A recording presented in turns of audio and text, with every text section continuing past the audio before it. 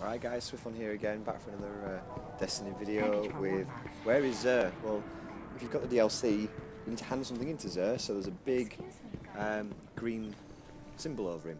He's down, and if you follow my path, down towards the Vanguard, and he's got some exotics. He's got Truth again, which is the new 331 DLC upgradable, and also you can buy exotic shards, etc. What's different is you can also hand in some existing exotics and the previous DLC, well, the previous game, and upgrade them.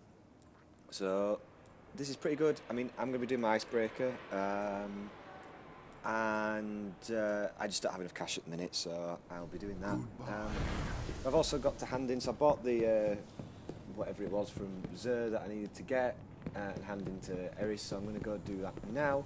So I might as well take you along for the ride. You know I can't help you. And I don't know what's going to happen. Oh, you have sacrificed.